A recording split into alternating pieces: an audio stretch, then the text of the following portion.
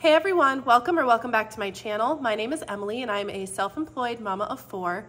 My husband and I recently became debt-free and are now working towards saving up 6 months worth of expenses for a fully funded emergency fund. We use a zero-based budget and the cash stuffing method to stay on track because our biggest goal is to invest wisely and to give generously. So if you're interested in learning more, stay tuned.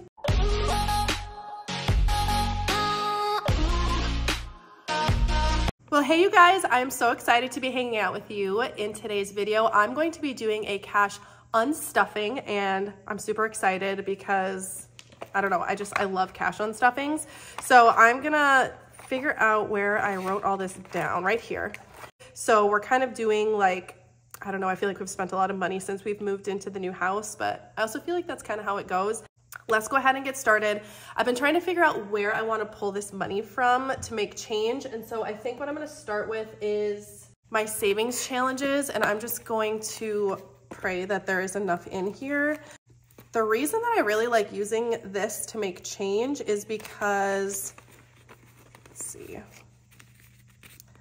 I know exactly how much needs to go back into each envelope. The only issue I could see is if, you know, for example, at the end, I didn't have 8 5s to put in here, but ultimately it doesn't matter because actually I'm doing this thing now where I'm rounding up to the nearest 5 or rounding down. So I might just try to use what's in my envelopes and like use this if we like actually need it. I don't know. Maybe we'll just use it all.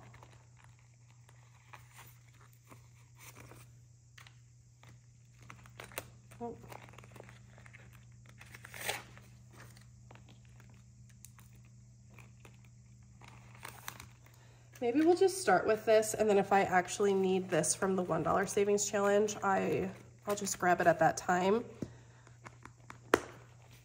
Okay, I am getting over a pretty bad cold, so I'm sorry if my voice is like horrendous to listen to, but either way, like this still needs to get done, and I don't know what it's like to not film a cash stuffing or condensing or unstuffing, so hopefully you guys are here for it. But if you're new to the channel, what a cash unstuffing is when my husband and I use our debit card to make purchases instead of cash. And there's a few different reasons we do that. The main one is online spending. So online spending is a huge reason we would use our debit card. So places like Amazon or Target, because I do all of my grocery shopping, or a majority of it, at Target and Sam's Club. So both of those are placed online.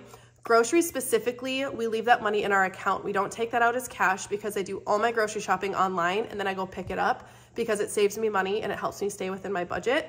But there are some things like when I'm grocery shopping, I'll also get toilet paper and paper towels and diapers or things that we need around the house. And so those things I just use my red card for because you get 5% cash. Well, it's not 5% cash back. It's a 5% discount essentially when you order those things that way. So there are some instances, if I'm not in the store, I'll just use my Target debit card and purchase those things that way. So then I keep track of it on this sheet of paper.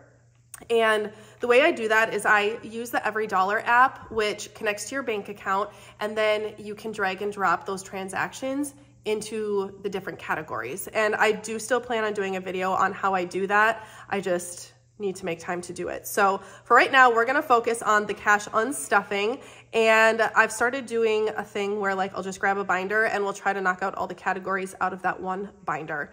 So first things first, we're gonna grab our kids binder, just because that is the first one on here. And I'm gonna grab my calculator because I know I'm gonna need that. So let's see, ice rink. So my son, for his birthday, wanted to do a hockey birthday party. And so we rented the ice for an hour and then the conference room for an hour after. We didn't need the whole hour for the conference room, but that's just how they do it. So it's $240 to rent both. It was so fun. I'll pop a little video up on the screen because Liam invited his entire hockey team. So they just got to like free skate for an hour together, which, you know, normally they're practicing and at games. So it was fun for them to just have fun. Okay, so $240 out of birthdays. And then I know I do have a couple more. So $35 for Liam's gift. I did do treat bags for his friends. So we had 13 boys come. There was one that couldn't make it. And then $15 for his cupcakes. So that's a total of $410 for his birthday gift and his friend birthday party. So let's go ahead and find birthday parties in here. And so this envelope has a placeholder, and the reason it has a placeholder is because I have this money stashed somewhere else. So you guys have seen this system before, and basically for money that I know we are going to be spending like relatively soon, I keep that in a separate binder, because if it's in our savings account, then I think we have more money than we actually do. So we're gonna grab birthdays here. And we have $1, $2, $3, $354, $450, $500 in birthdays. I'm trying to remember, like, I feel like I had an extra $200, and I'm worried I might have already pulled some of it out, but oh well. I'll figure that out later. So this placeholder we can set aside. So I need to pull 410. So 1, 2, 3, 354, 450. So then I need to make change for this. And let's see here. So we're gonna be putting 40 back into here, so we have 90 left over in birthday parties. So I'll put that back in the envelope since we don't need the placeholder for it anymore. And then we'll put all that up there. And just a side note, I am gonna be offering these soon. These are like the custom placeholders for a system like this, because I've never seen any other cash stuffers use a system like this. I'm sure some people do, they just maybe don't have a YouTube channel or something, but I do plan on offering those because so many of you guys have asked, and I want to make sure I can offer that to you. All right, so let's see if there's any other kids categories. There are not, so we can put this binder away. Next up is adult beverages. I'm not confident we have enough in this one, so this is going to be in low priority.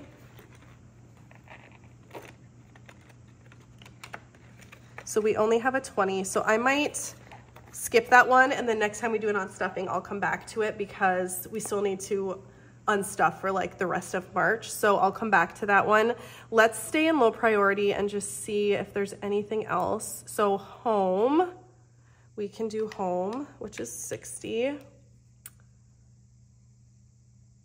And then gifts, well, I guess this is all gonna be separate. So just one for home. So let's find home first.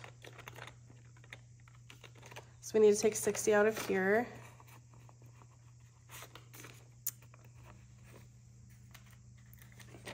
So then we're gonna take 40 back.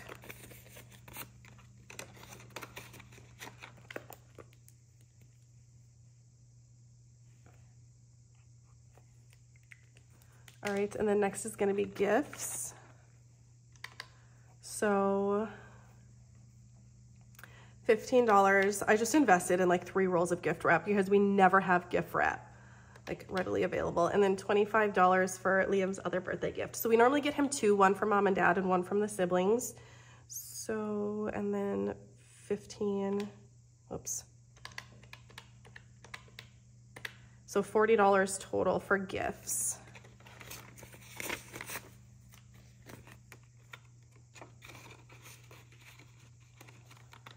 Okay.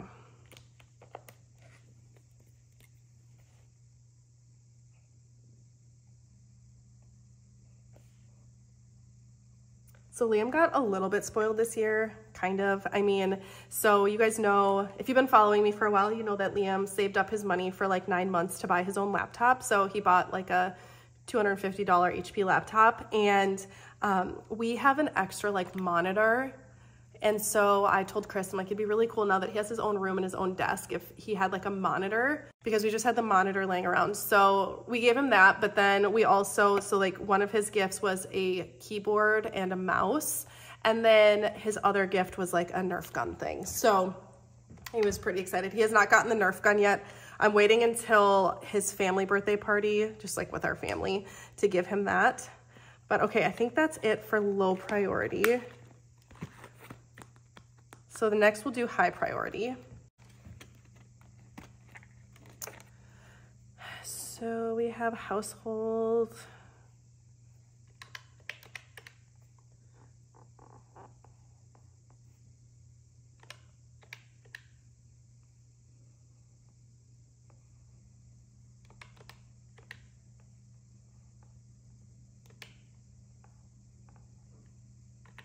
I think I got all of them. So 200 out of household.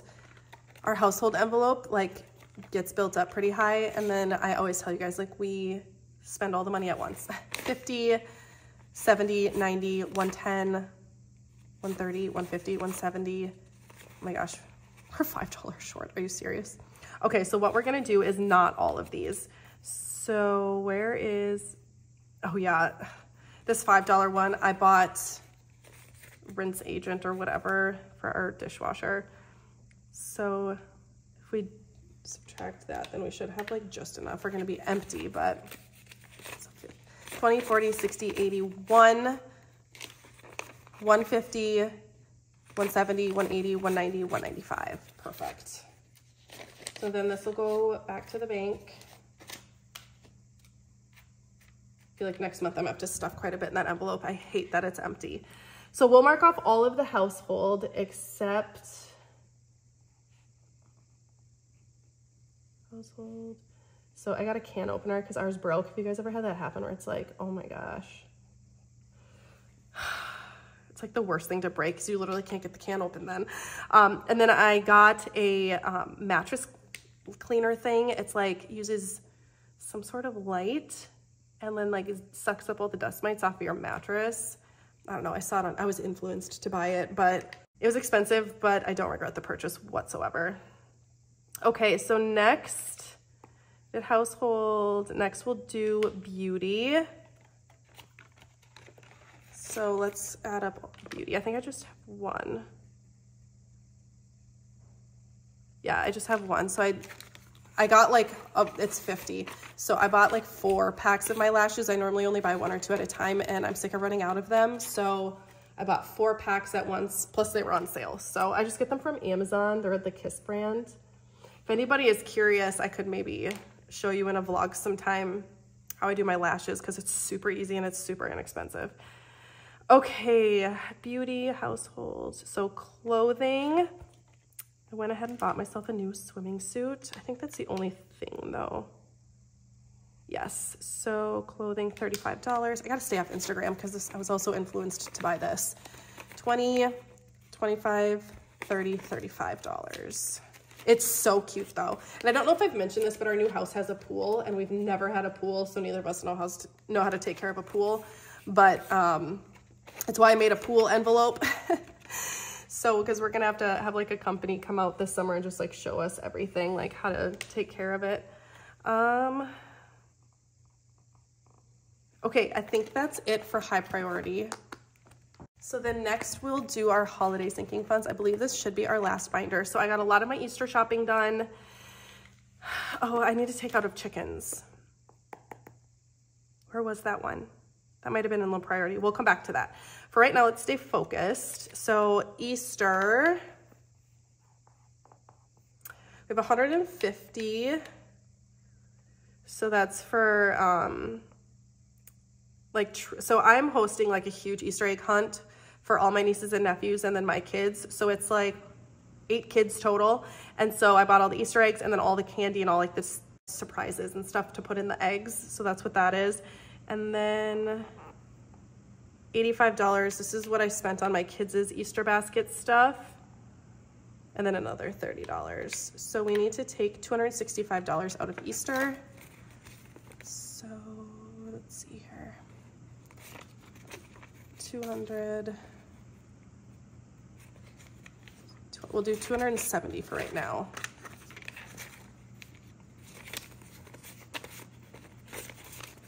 So 1, 2, 2, 4, 6, 70.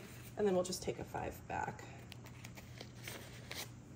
And this is why I cash stuff for holidays, because I'm so happy to just be able to host this fun Easter egg hunt. You guys know I love traditions. And both my sisters were like, tell me how much I need to Venmo you. And I'm like, don't worry about it. Like, this felt so painless because we've been literally slowly cash stuffing this envelope for an entire year. And now I get to just like bless my sisters and be like, you don't need to Venmo me, just bring your kids and let's have fun. So, and it was so fun because this year for like the kids' Easter baskets, they got a couple of treats and that's it. I'm not a fan of like red dye 40 and all of that. So they got a couple of fun treats and then a lot of like pool stuff for the pool because like obviously we don't have anything. And then like some arts and crafts for the girls and whatever. If you watch my cash stuffing that I'm doing, I'm gonna be filming it after this, but my cash stuffing, I am gonna be adding a binder. I'm not adding envelopes, I'm just kind of like reorganizing my envelopes so it makes more sense. Okay, so I can't unstuff this one yet because people informed me I forgot to stuff this one last week, so we're double stuffing it this week. So I can't pull out of that one yet, but next time I do my unstuffing, I should be able to. Okay, so let's go through and add up all of these numbers so far. And actually, before I do that, I'm gonna pull out what I need to put back in my savings challenges. I'm gonna set this aside still. So for the $5 savings challenge, we need 5, 10, 15, 20, 25, 30, 35, 40. So 8 5s to put back in here. We're gonna find crispy ones, if there are any. There are not, these are all bad. Okay, so we have 1, 2, 3, 4, 5, 6, 7, 8.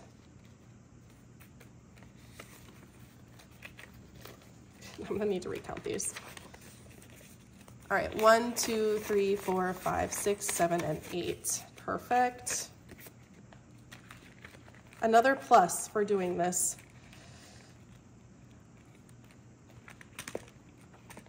All right, and then we need 6 10s. And I think I will add these clear envelopes to the shop. I personally might switch back to the other ones. I haven't decided yet, but so many of you have been asking me to put these in the shop, so I will. 1, 2, 3, 4, 5, 6, and 7. All right, 1, 2, no, I only need 6. 1, 2, 3, 4, 5, 6. Oh my gosh, perfect. All the crispy ones, there's exactly 6 of them.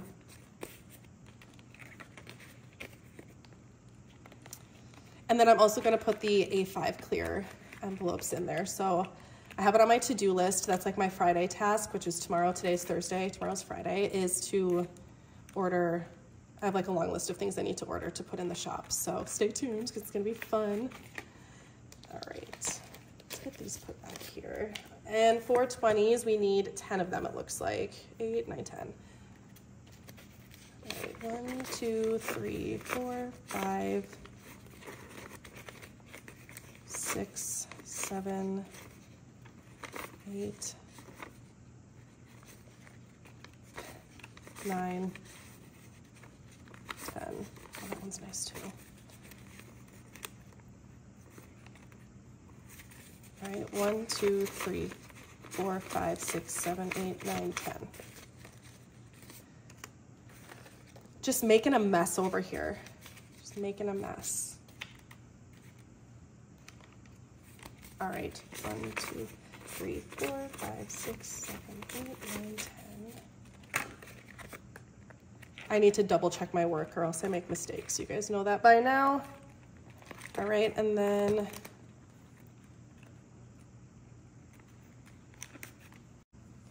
we need to add this back into our $1 savings challenge. We didn't end up needing it, which was nice. Okay. All right, now we can add these up. So I'm gonna go ahead and do that really quick.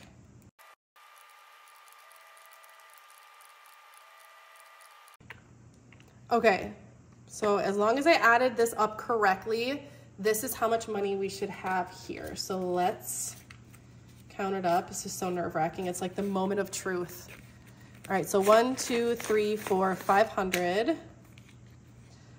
556, 657, 758,